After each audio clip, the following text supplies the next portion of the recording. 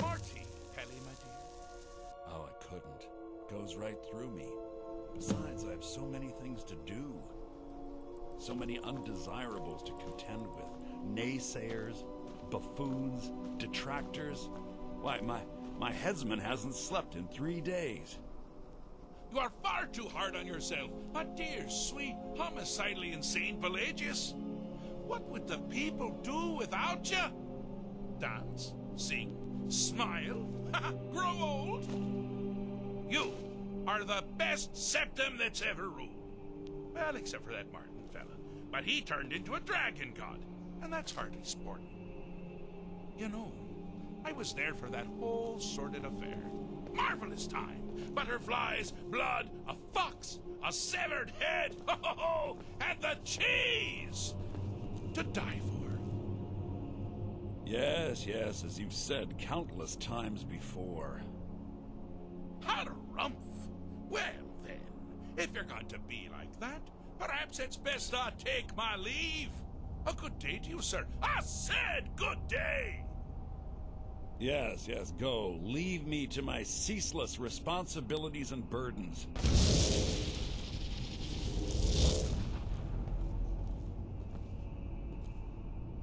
How rude! Can't be bothered to host an old friend for a decade or two. Pelagius the Third.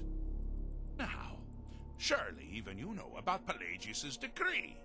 On his deathbed, and this was inspired, he forbade death! That's right! Death! Outlawed! Inside the mind of Pelagius, silly. Oh, is it your first time? Really? Oh, what kind of message? A song? A summons? Wait, I know! A death threat written on the back of an Argonian concubine. Those are my favorites. Well, spit it out, mortal. I haven't got an eternity. Actually, I do. Little joke. But seriously, what's the message? Were you now? By whom? Wait! Don't tell me. I want to guess. Was it Molag? No. Little Tim. The Toymaker's son, What? The ghost of King Lysandes? Or was it one? Yes! Stanley, the talking grapefruit from Passwall. I'm wrong on all accounts, aren't I? No matter. Honestly, I don't want to know. Why ruin the surprise? But more to the point, do you, tiny, puny, expendable little mortal, actually think you can convince me to leave? Because that's crazy! You do realize who you're dealing with here.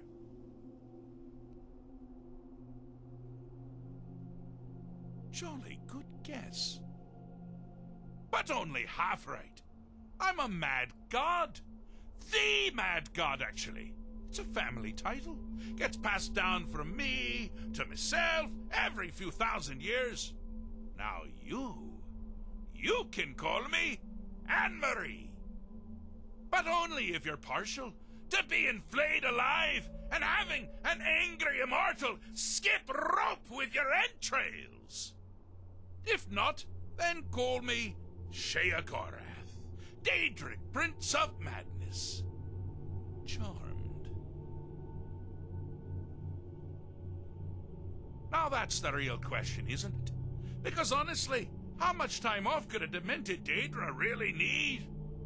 So, here's what I'm going to do. I'm going to leave. That's right, I'm done. Holiday complete. Time to return to the humdrum day-to-day. On one condition. You have to find the way out first. Well, good luck with that. Ha! I do love it when the mortals know they're being manipulated. Makes things infinitely more interesting. Care to take a look around?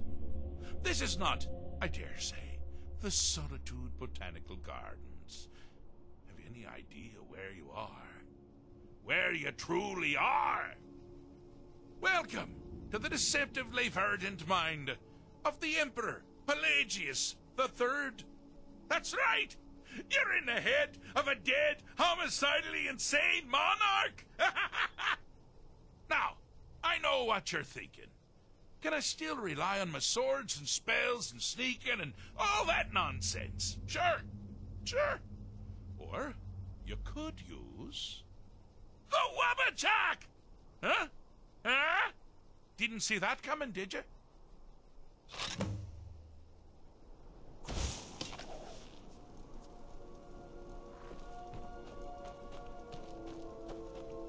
Ah! Now this is a sad path. Pelagius hated and feared many things. Assassins, wild dogs, the undead, pumpernickel. But the deepest, keenest hatred was for himself.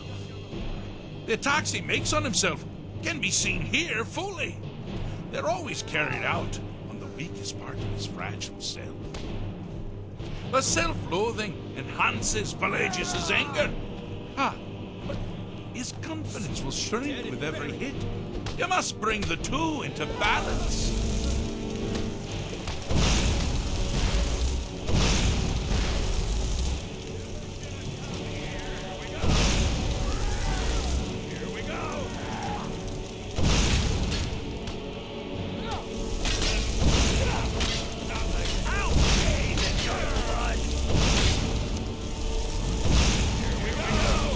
Wonderfully done! Pelagius is finally ready to love himself and continue hating everyone else.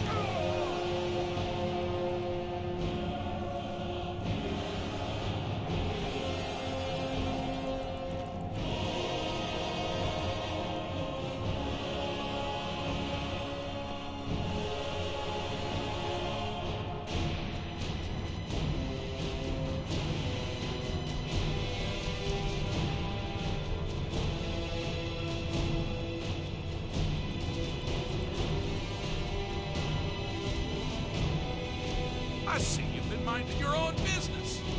So, how's mine? Ah, wonderful. Wonderful. Why waste all that hatred on yourself when it can so easily be directed at others? But someone still has quite a bit to do.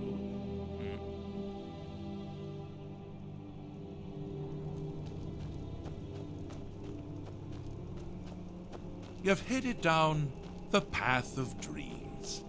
Unfortunately for you, Pelagius suffered night terrors from a young age. All you need to do is find something to wake our poor Pelagius up. You'll find his terrors easy to repel, but persistent.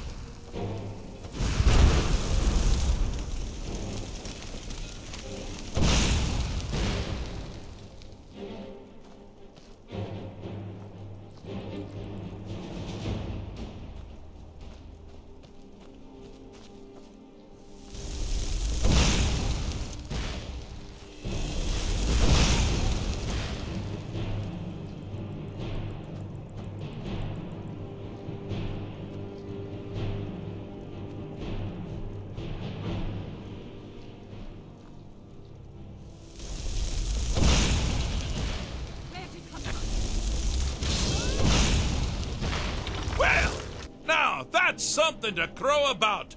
With Pelagius up and about, you're moving right along. We'll both be home in no time.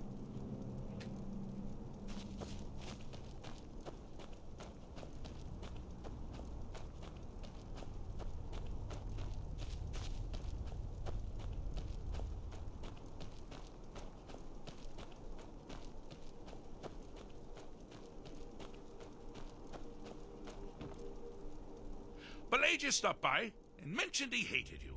Or I mentioned he hated you, and he agreed. Oh, I'm so happy for you. My, what a burden to have carried. But you've done it. You've conquered your own inner demons. Bravo. It didn't mean yourself. You meant Pelagius. Well, same congratulations apply. Just, for what you did for the insane emperor. Conquering paranoia should be a snap after that ordeal, hmm?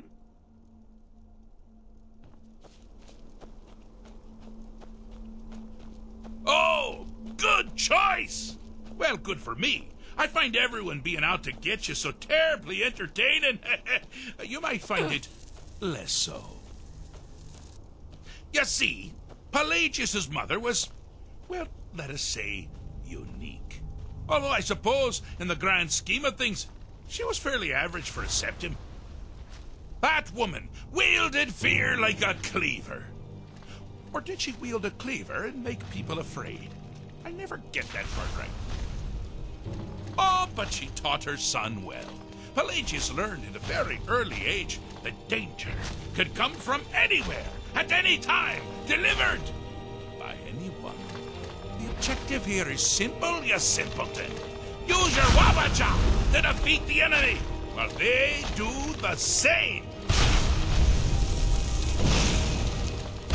Oh, I thought you'd never figure it out. With the threat gone, Pelagius is under the delusion that he's safe, which means you've helped him out, sort of. And we're that much closer to home.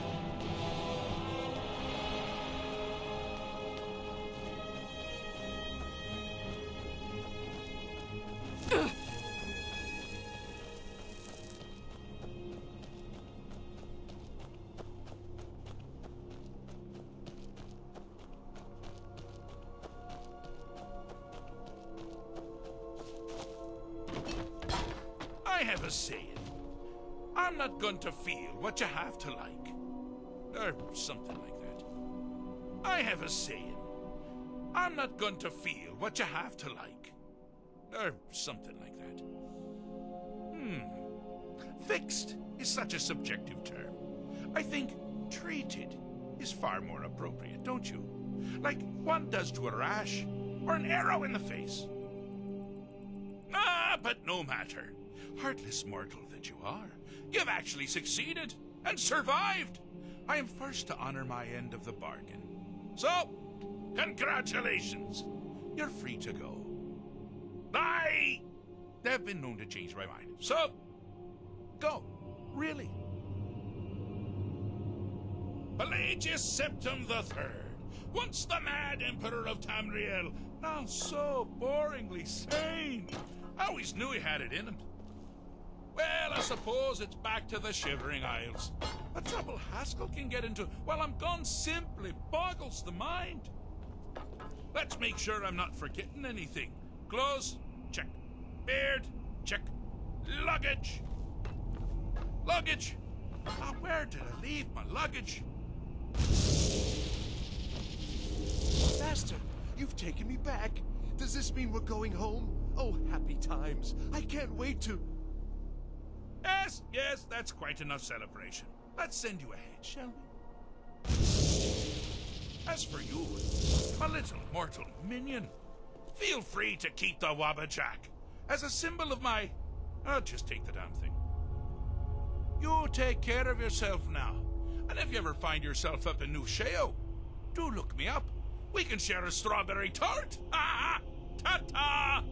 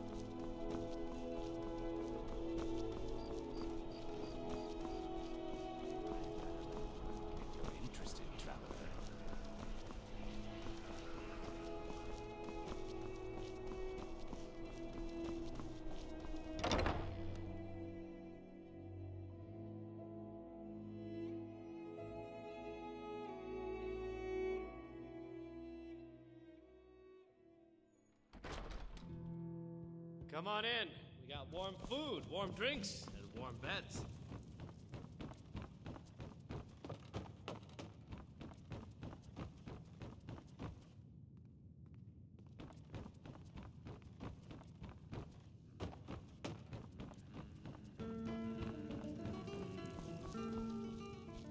Welcome to the Winking Skeever, friend. Sure thing. It's yours for a day. I'll show you to your room. Right this way. Remember the Winking Skeever next time you're footsore.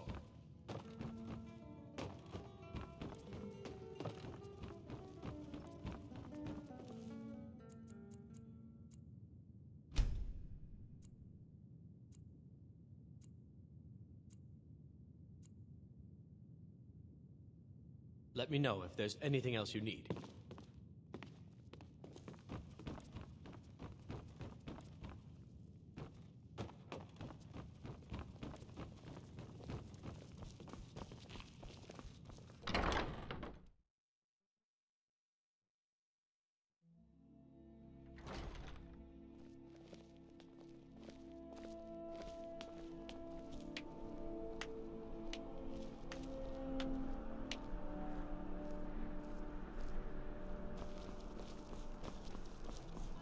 I've got a little work if you're interested, traveler.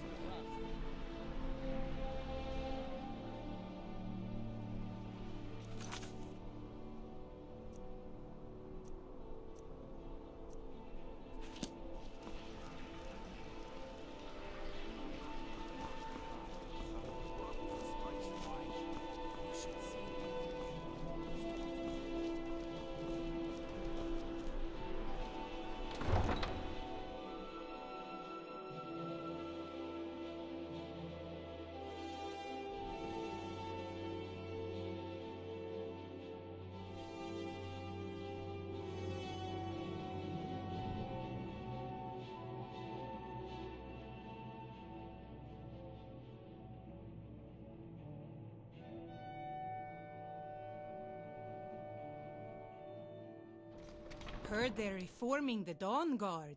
Vampire hunters or something in the old fort near Riften. Might consider joining up myself.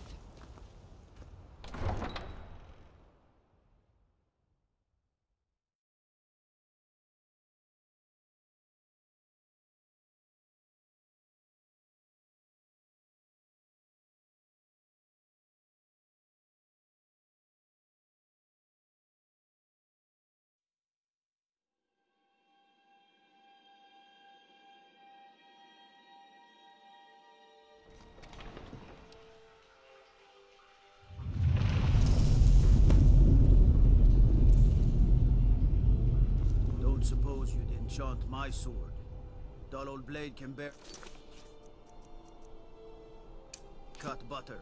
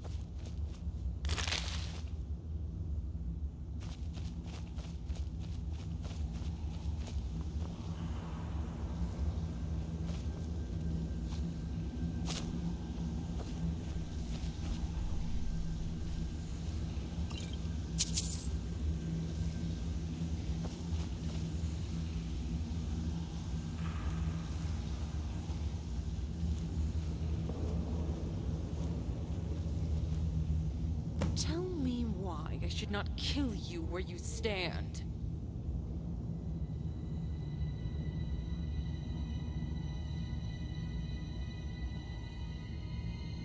What? Wait. You must be... Yes. You are the mortal who aided Lord Sheogorath.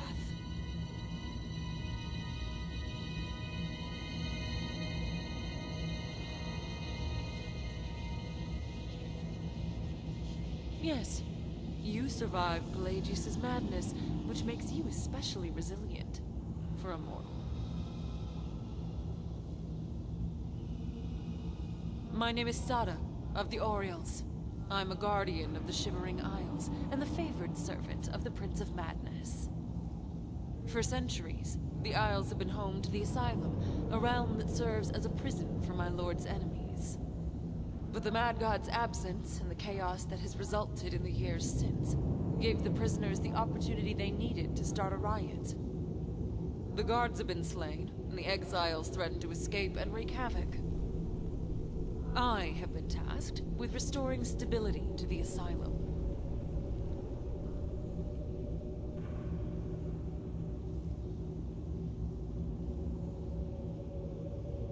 One of the exile prisoners, a battle mage named Thorin, managed to win the loyalty of both of the main prisoner groups. We have always encouraged them to turn on each other instead of their jailers. Short-sighted as they are, they take the bait. Unfortunately, Thorin was clever enough to remind them of their common enemy, us. While Lord Sheogorath was away, he and his followers took the guards by surprise, overwhelming our forces. Now, the exiles grow closer to escape by the minute. Look around you. The Shivering Isles have already touched your realm, and the consequences are obvious. Our worlds belong apart. As for the exiles, I cannot say for certain, though I expect they will lash out at everyone and everything they can. Hundreds of years of imprisonment has not softened their hearts. Most turned against the Mad God during the Grey March, an attack on the Isles that last occurred centuries ago. These deviants betrayed our lord and were exiled to the Asylum for their treason. The only ones left guarding the Asylum are Dylora, the commander of the Mazgin, and myself. We cannot be everywhere at once. We require aid if we are to protect the Asylum and break Thorin's riot at the same time. If you survived the journey through the route to reach me, you may be worthy of this task. I ask that you travel with me to the Asylum, stop Thorin, and restore peace to the Isles, before the exiles manage to reach your realm. You are about to be given a rare honor, mortal. Follow then, into the Isles.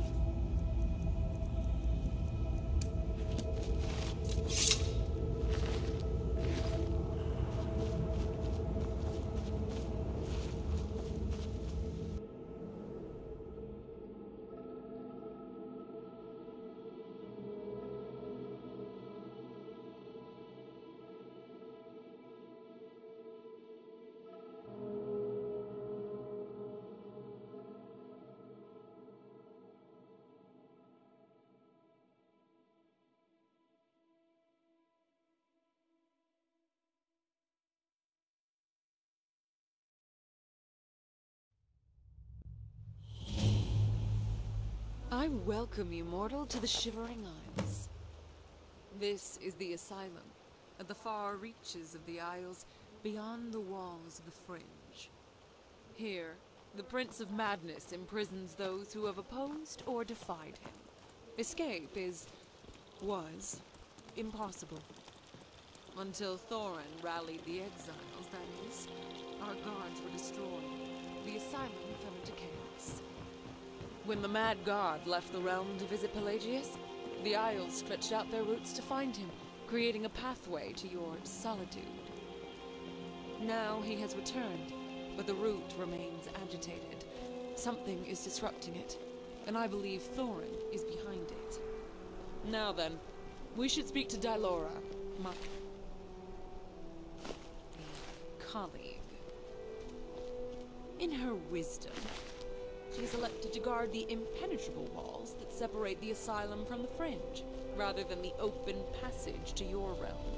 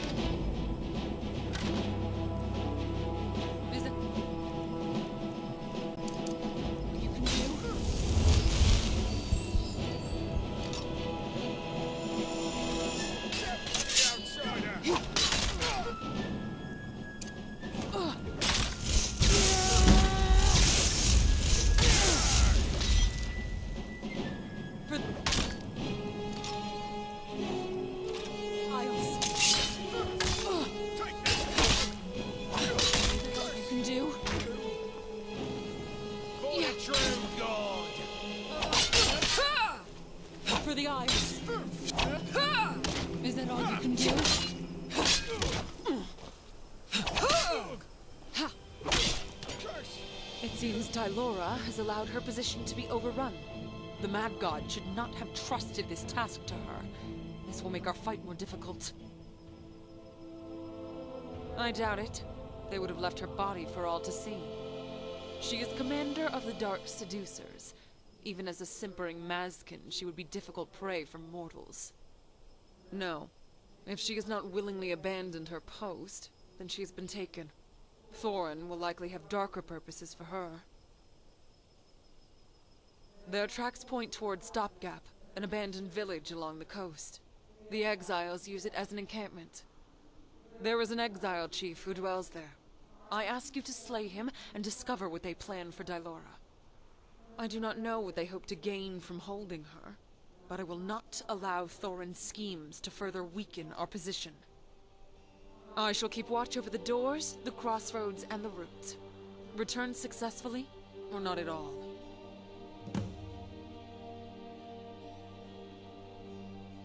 In the asylum? Yes. My company was overwhelmed. There are more outside this prison. The Orioles are stretched too thin to send us reinforcements, however. The asylum was not the only area affected by my lord's long absence, merely the hardest hit. Certainly not. Only mortals die when they are slain. The Orioles are not so limited. But it will take time for my slain kin to reform from their creatia. We cannot rely on them now.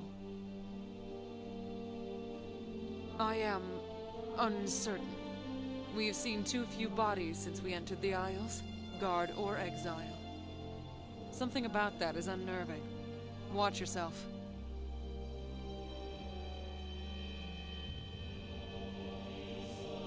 I am an Oriole. My people have served Lord Sheogorath for years uncountable, and I am the greatest among them. You mortals live such fleeting lives, and can hold so little of my lord's attention. You dance to his whims for a moment, and then the moment passes. So I ask you this, what is there to respect? So be it.